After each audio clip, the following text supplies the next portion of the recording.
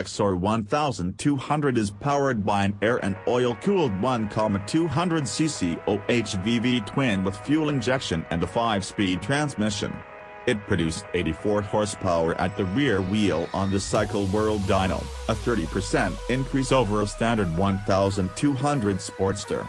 Weighing in at 583 pounds with its 3.5-gallon fuel tank full, this Harley has an inverted 43mm cartridge fork, triple-disc brakes, and Dunlop sport radials that help provide sure-footed handling performance. Why it is desirable, voted best standard in Cycle World's annual 10 Best Bikes balloting when it debuted stateside in 2009, the Xr1200 has styling that paid homage to the fabled Xr750 flat-track racer.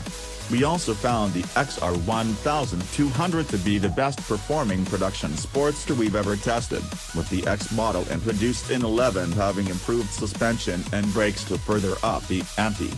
At the time, we reported, it's an exciting, sweet-handling American standard that taps the soul of the winding back road. The competition. In 2010, Cycle World pitted the HD Xr1200 against the Kawasaki Z1000 and MV Agusta 990 Brute R. We concluded the test with this: Harley Davidson succeeds in delivering fans to the brand.